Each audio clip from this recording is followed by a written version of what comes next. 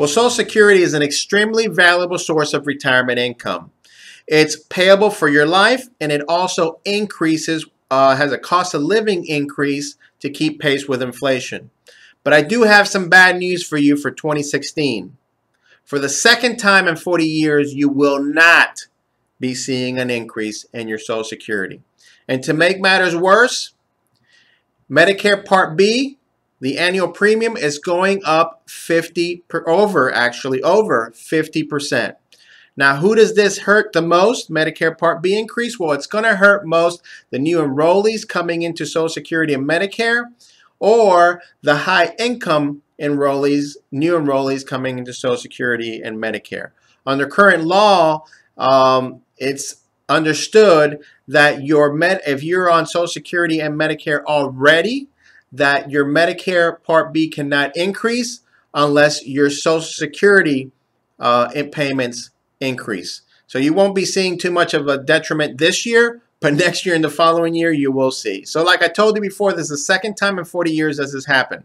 Now, what do? Some folks will be obviously more affected than others. Here are 3 things you can do to put additional money in your pocket.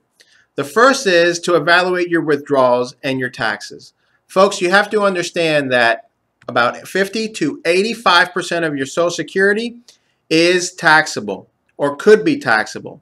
And understand that this is voluntary because it's all dependent on how much income, and it's all dependent on a lot of where your income is being derived from. So if we can take a look at it, maybe change it around and not affect your standard of living, guess what? You put money in your pocket from less taxes on your Social Security. This can be in the thousands of dollars as well, especially over time. So it's good to take a look at it, folks, because taxes, no different than your food bill, your gas bill, or your electric bill, is an expense, and it's less money in your pocket for you to enjoy. Number 2 is, if you haven't claimed yet, you might want to look at waiting. The difference can be well into your tens and hundreds of thousands of dollars additional in your pocket over time. A husband and wife has over 85 different choices of claiming.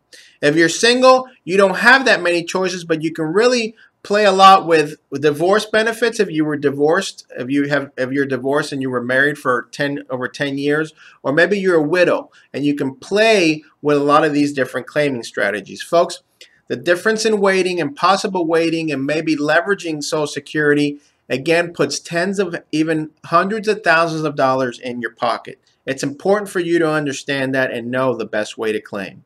And first of all, with that, don't ever let the Social Security Administration help you with your planning strategy or claiming strategy when it comes to Social Security. And number 3, important, Medicare Part B, like I told you, it was going to increase over 50%. Okay, over 50%. That's huge for some people. On October 17th is what's called open enrollment.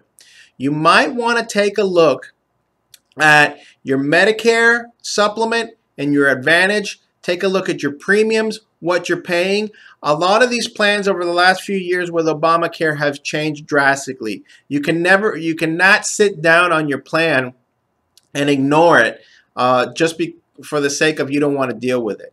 Again, you can put extra money in your pocket and at the same time increase your benefits and your Medicare supplement and Advantage by changing companies. Our man, Don Kirkendall, which is our Medicare and health insurance guru, is here in the office to answer all your questions.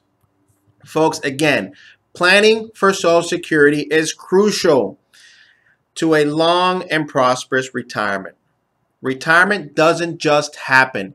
You have to plan not only before you get there, but you have to plan when you get there because these things happen.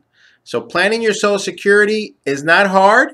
You just have to know where to go and who to ask. And that's Richard Reyes, the financial quarterback with Wealth and Business Planning Group. I will see you next time on Financial QB TV.